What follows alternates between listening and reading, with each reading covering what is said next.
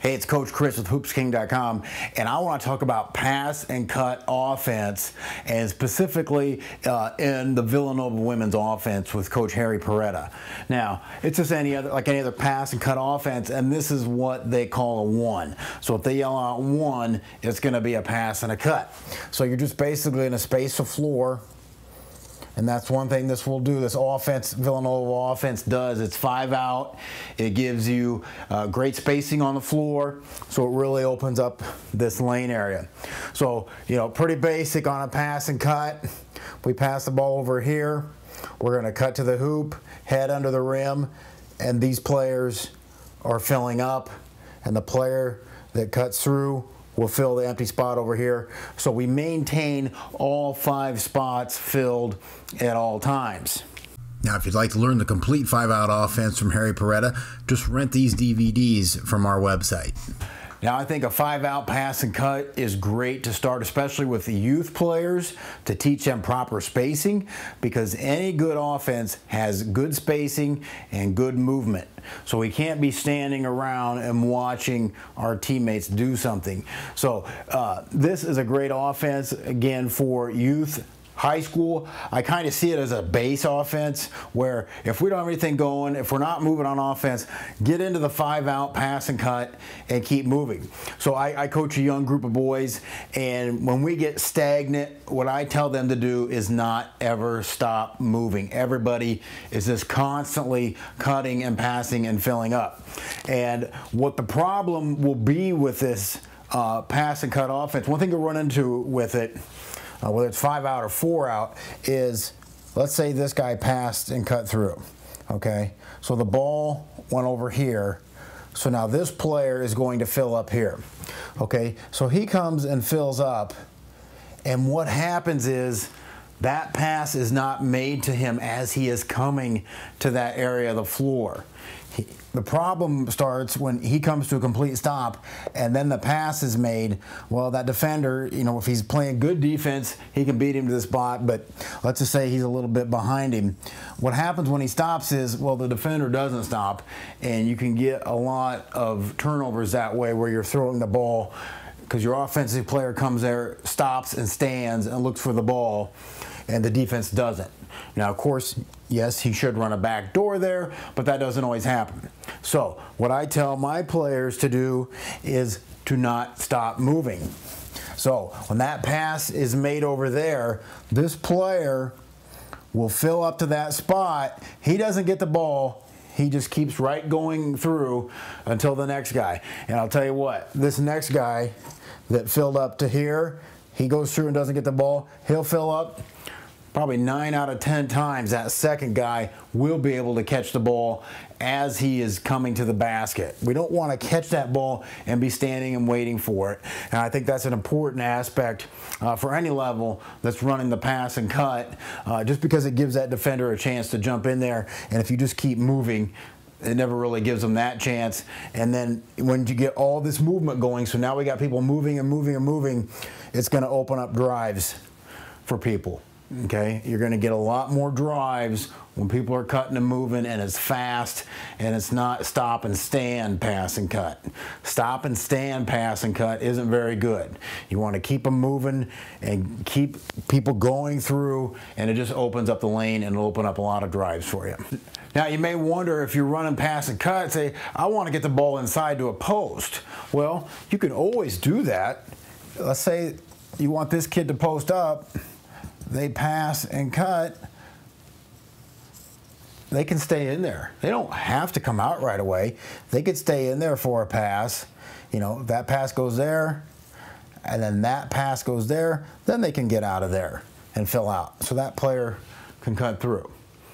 So you can put a player that you want to get post touches in there, and you can do that with any player. I think if you're running a youth team, you could do that with any player. And of course, there's so many options off of the having a post in there where you're basically going to a 4-out, 1-in pass and cut.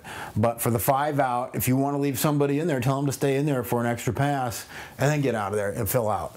And it'll just create more movement, more spacing, and, you know, give a different look to your offense as well. So let's take a look at some of Villanova's pass and cut offense. All right, so here Villanova's in a 5-out, but it's going to morph right into a 4-out 1-in with a high post. And so they will give their offense different looks. And now we have people cutting through, and we're using the high post there as a back screener. Okay, now we're going to get a good pass and cut here, and you can see the defender has violated our principle of staying between your man and the basketball. So now the offensive player's on top, and she's going to be able to cut right to the basket, and we don't get any weak side help. Good, easy pass and cut layup here.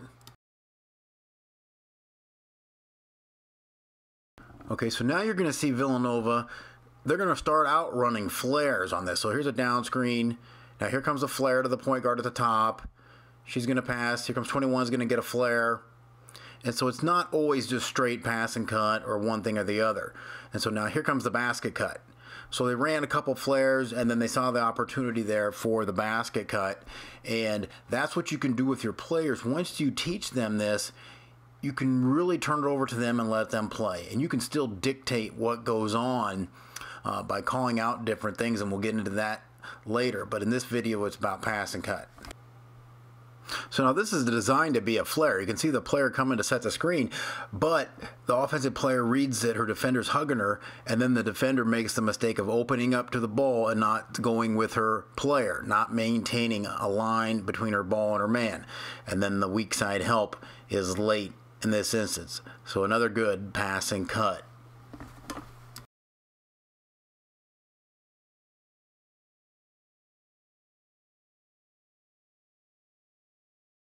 All right, now in this situation, you're going to see the point guard just take off and cut.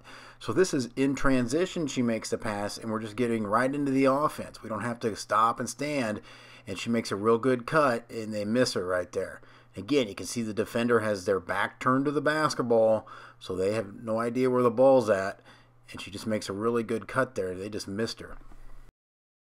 Here the play continues, and the second cutter comes through. And really, she's open if she wants to throw the ball there. Now I'm going to freeze it right here because it's a really good example of what I was talking about on the board where I have my players not stop moving. So in this situation, the player doesn't stop moving when she cuts. She realizes her defender is behind her, and she's just going to go straight to the hoop, and she gets it.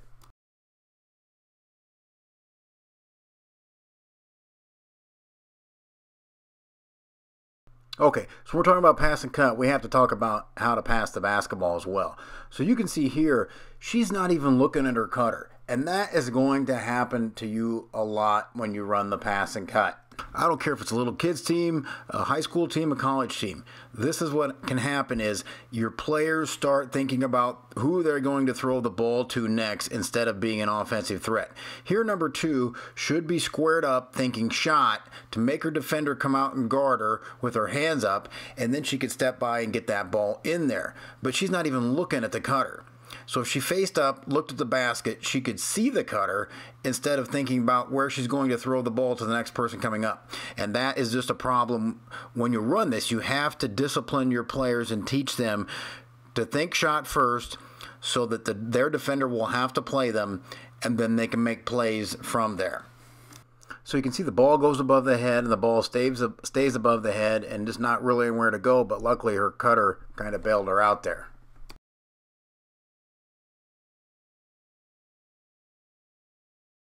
Okay, I want to throw this one in here because he does a great job of passing the ball to where the player is going to be, not where he is. So he leads him right in stride to the hoop so they can easily score the layup.